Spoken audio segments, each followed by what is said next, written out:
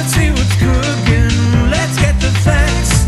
Let's see what's cooking. It's time for yoyomax12. These are called strawberry marshmallow crisp ice cream sandwiches, and I found this idea on the Pillsbury website.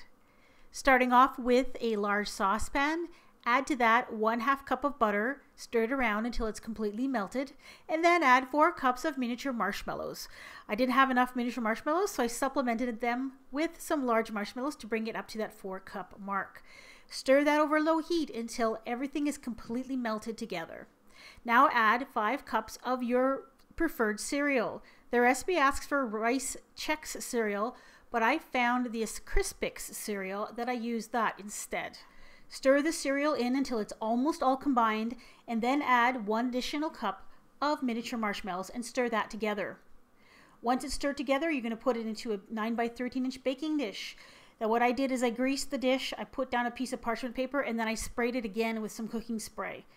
Spread out your cereal and marshmallow mixture in the bottom of the pan using a spatula that's been lightly greased with butter so it doesn't stick.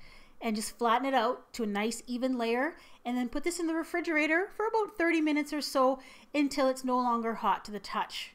Remove it from the pan. As you can see, the parchment paper stayed stuck to it so it's not sticking to the countertop, and then using a sharp knife, cut them into 12 more or less identical squares. Then place 1/2 cup or 1 scoop of ice cream on top of a square, smoosh it around until it looks like it's evenly spread out, and then add another piece on top, and you have a completed ice cream sandwich.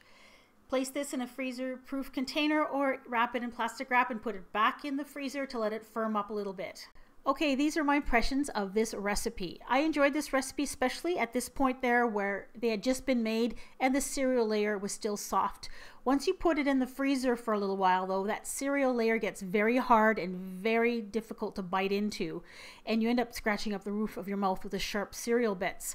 So what I would suggest is, first of all, cut those big portions in half so that you'll end up with 12 sandwiches instead of 6.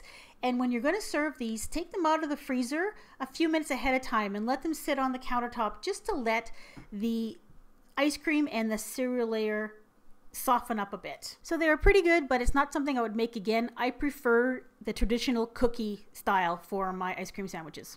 yoyomax12, home of the diet-free zone and a really cool cow cattle. Please click on subscribe for more fun, colorful, delicious and decadent desserts and goodies, all on yoyomax12.